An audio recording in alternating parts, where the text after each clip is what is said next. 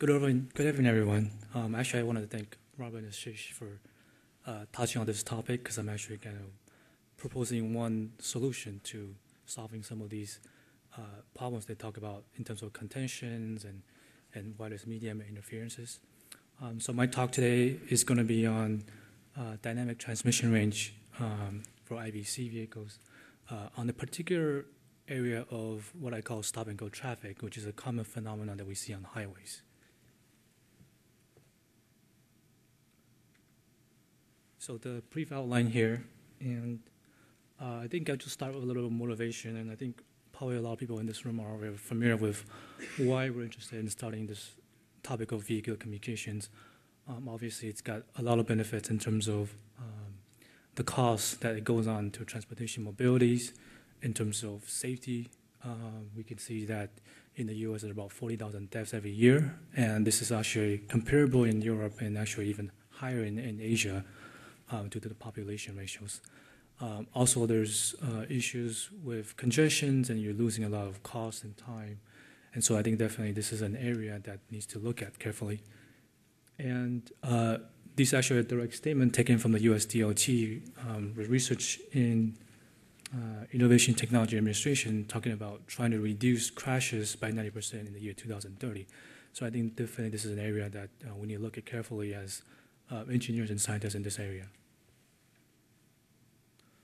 So to introduce this topic area of inter-vehicle communications, we can look at the applications. Obviously, safety comes in mind for a lot of people. But besides safety, there's applications with environmental impact. Now, this might not seem very direct at the beginning, but if you think about adaptive cruise control, you think about fuel efficiency, if you can control the stability of traffic, you can actually reduce the pollution of vehicles on the road. The other one is obviously improve road safety. And then I think to look at in this context is that you have unique characteristics in the mobility models of the way that vehicles are moving on the road, the way that the network is designed, which is basically governed by vehicles moving on highways and arterial roads, and that this network is constantly changing from a dense to a sparse network depending on different time of the day, depending on where the road is located. And so if we just see on the figure on the right, the difference is these mobile ad hoc networks traditionally can move in a more random manner, while in VNet, or the vehicular ad hoc network environment, they're actually moving based on what network they're in, whether they're in a highway, whether they're in arterial road, and based on their speed and safety distance between the car in front of them.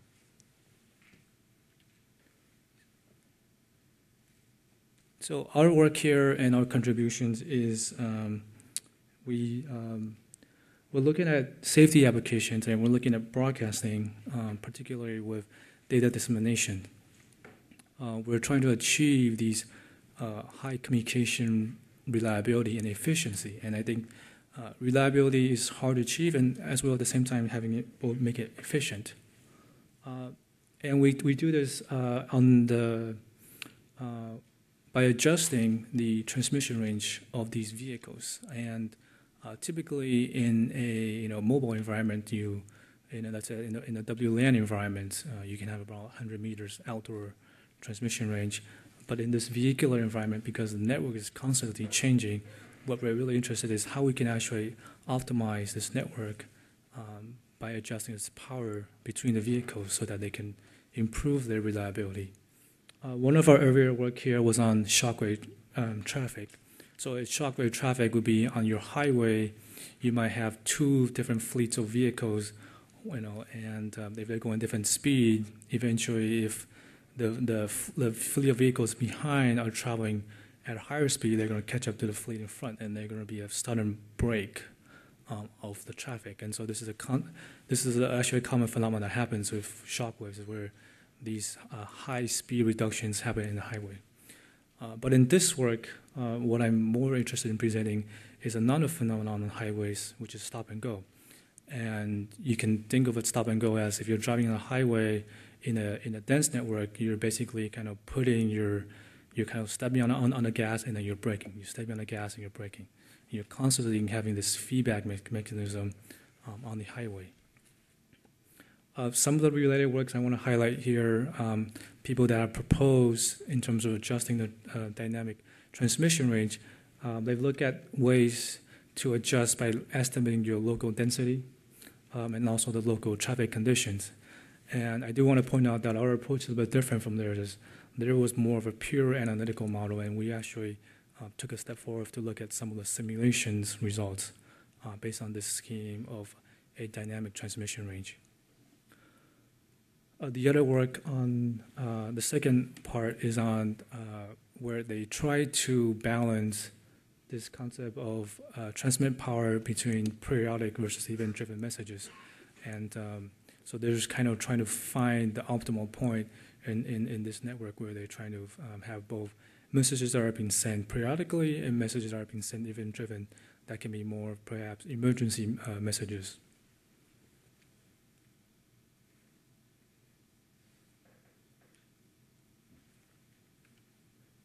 So to look at the stop and go waves here, so as I talked, it's a general phenomenon on highways. And we're here, again, we're assuming that all vehicles are IVC or inter-vehicle communication based, meaning they have all communication capabilities. They're obviously on a non-uniform congested traffic manner. And we put in some realistic numbers. These were actually gathered from real field results of free flow speed, around 60,000 miles an hour, your jam spacing, which is the average vehicle length, and then the time gap, which is the reaction time that you can a driver might react to some instance in front. And you can see that we derive our vehicle trajectories based on these micro-simulation car-file models, and this is one of the common ones. It's called Norville-DiGenzo car-file model, where you can feed in these parameters and you can actually derive the trajectories or the actual traffic waves that can actually happen.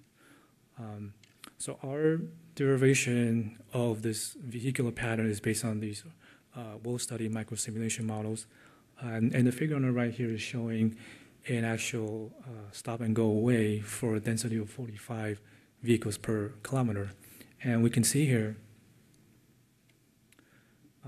if you see where the lines were actually cloud together, it's when actually the vehicles are approaching a stop scenario.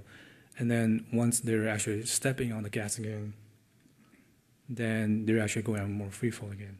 So it's this concept of on the highway you can have these phenomenon that actually happens. And if you look at the real data, you actually will see these occurrences as well. And so what is the technique that we're trying to propose here is that we actually are adjusting this transmission range based on characteristic of this traffic, and we're based on this, what we call the coefficient of variation of vehicle spacing. Because ultimately, when you're trying to adjust the transmission range, you're really concerned about the spacing of your network, of your vehicles. You know, how far is the vehicle in front of you, how far is the vehicle in the back of you? But these are constantly changing, and so what we really want to study was in this whole environment, of this whole network, what is the difference of spacing of all vehicles? And this gives an idea of, you know, how the real variation really that's going on, the spacing. And so what we do is actually we adjust the transmission range based on this coefficient of variation, based on the factor of the order of magnitude and based on the average vehicle spacing. So what we did was we actually tried to find what is the optimal transmission range on a stop-and-go traffic that behaves differently depending on your density because you have different vehicle spacing, and then we're trying to figure out in what scenarios would actually give you the highest reliability. And so we actually, using the formulation earlier of the traffic waves, we actually generate these traffic scenarios of different densities in our network. And to couple that with, I think Robert touched bases about connectivity, and basically this is, you know, I call it coverage, but it's basically the concept of connectivity of the vehicles that are connected to you in front and also the vehicle connected to you in the back. Because I think it's important that when we compute this measure, we have to measure only on the vehicles that you can reach to. So we have to kind of consider this coverage as we're looking at the reliability issue. So here's just a kind of two figures to show you what is actually happening in a stop and go wave. The figure on the left is an initial condition from time 0 to time 120 for a density of 30, and then the figure on the right is for a density of 75. And what I can explain is from the time 0 is when you have a random distribution of vehicles. So the vehicles are just joining the highway and they're just randomly distributed. As time progresses, then they start to form this formation of stop and go waves. And that's when you see a difference in the phenomenon of the behavior of the traffic. And we can clearly see that these adjustment schemes actually have a big impact on the coverage. And typically, it's reasonable to say that if you have a larger transmission adjustment, you are going to achieve coverage that exceeds your average spacing over time. Because as over time, what happens is the vehicle spacing actually converges more and more.